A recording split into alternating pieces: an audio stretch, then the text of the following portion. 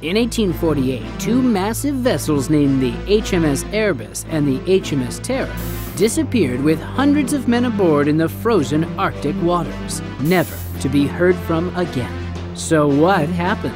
Could modern tech help us discover the fate of these two missing ships and their crew?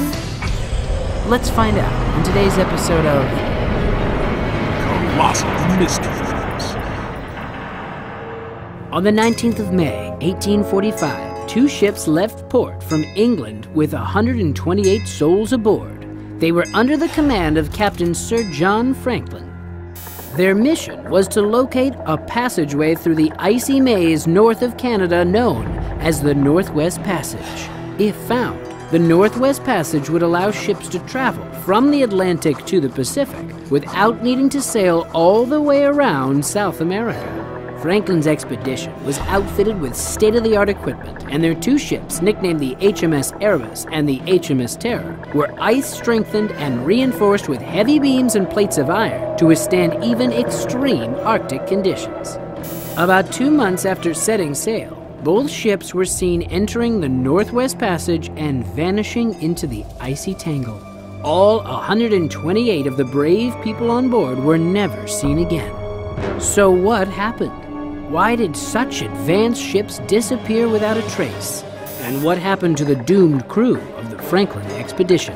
After several years without word from either ship, a group led by Sir John Franklin's wife pressed the English government to launch a search party, which they finally did 3 years after the expedition first launched. In several different spots, they found clues that only added to the intrigue.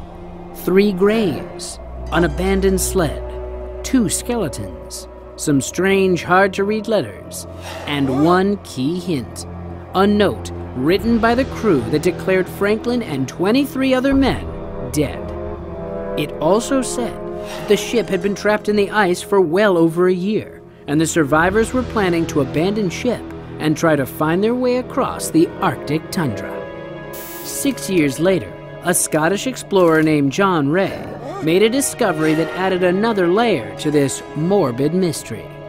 While exploring uncharted areas of northern Canada, John Ray met several local Inuit families who told him terrible tales about the grim fate of the Franklin party. They said that 4 winters ago, they had seen at least 40 non-Inuit people dragging a small boat full of supplies south across the ice. Using hand gestures, the haggard men told them that their ships had been crushed by ice, and they were heading south in search of animals to hunt. When the Inuits came back in the spring, they found at least 30 of the men frozen and dead. For the next 160 years, these stories were the only evidence experts had as to what might have happened to Franklin and his doomed expedition. But in 2014, all of that changed when Canadian search teams discovered the wreckage of Erebus, hidden deep in Arctic waters. 2 years later, the wreck of Terror was found as well, in near-perfect condition. So sadly, it seems as though Franklin and his crew slowly died off, one by one, as they tried in vain to trudge their way through unforgiving terrain in search of safety. But we'll never know for sure. There's always a chance that they could have found a way to survive.